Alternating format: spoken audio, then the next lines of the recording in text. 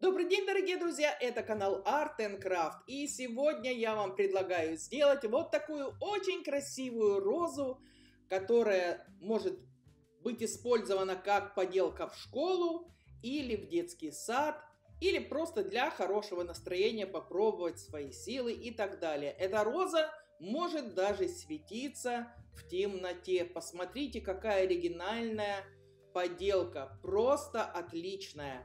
И давайте посмотрим, как мы ее сделаем. А сделаем мы ее из обыкновенных бутылок Кока-Колы. 2-литровые бутылки, я отрезаю дно.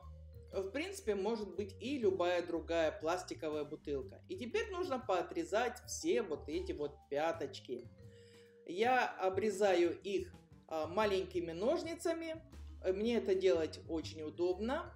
И после того, как вы вырезали, нужно сделать этот лепесток более похож на лепесток розы.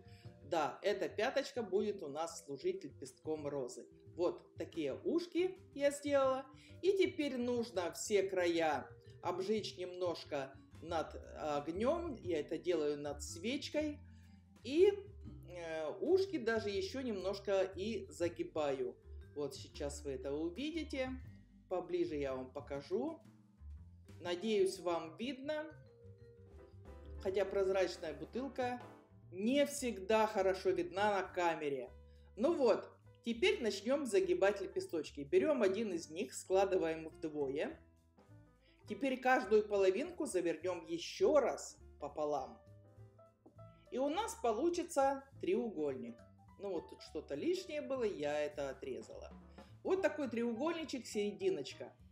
И теперь нужно приклеить лепесточки к серединке и начать собирать розу. Я использую клей B7000. Можно также использовать и E6000. Вот намазываю я клеем. И он, правда, не совсем сразу, но довольно-таки хорошо клеится пластик. Пластику помогает. Вот я примеряю, в какое место я приклею следующий лепесток и приклеиваю его на место. Третий лепесток вокруг серединки я решила попробовать, может быть, его завернуть в середину, но мне не очень понравилось, и я решила его снова приклеить спиной к внутреннему лепестку. Так я и сделала. Следующий ряд я приклеила лепестки завернутыми внутрь, вот так. И последний ряд опять-таки спиной. Мне пришлось добавить еще третью бутылку, то есть я использовала 2,5 бутылки. 2,5 бутылки у меня ушло на всю розу. Роза получается очень красивая, очень чистенькая, очень аккуратная. Посмотрите, клея нигде не видно, потому что клей просто потрясающий и замечательный. Горячий клей был бы виден, а этот не очень. И вот я беру еще один клей, он называется Glow in the Dark, то есть светящийся в темноте. И наношу этот клей на края розы. В этом клее находится неоновая краска, которая впоследствии будет у нас светиться. За счет этой краски будет светиться роза. Только края я намазываю краской, полностью каждый край. И после клея я еще наношу Fine Glitter Glue. Он у меня голубого цвета, такого голубого небесного цвета. Прямо на неоновый клей я наношу эту краску. И он абсолютно не закрывает неоновую краску.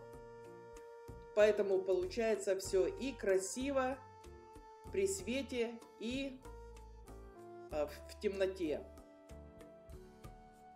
Ну, теперь посмотрите, какая красотища у меня получилась. Очень красивая розочка. Я еще для нее сделала и подставочку. Та часть нижней части бутылки Вот видите, я обрезала отсюда все пяточки, и теперь это будет подставкой. Вот так выглядит эта роза при свете, солнышко. Очень оригинальная и очень красивая. Я думаю, вам понравится, и в школе вашим друзьям понравится. Обязательно покажите всем, как эта роза светится в темноте. Если вам понравилась эта поделка, обязательно поставьте лайк и приходите за новыми идеями на канал Art and Craft. А теперь всего доброго, бай-бай!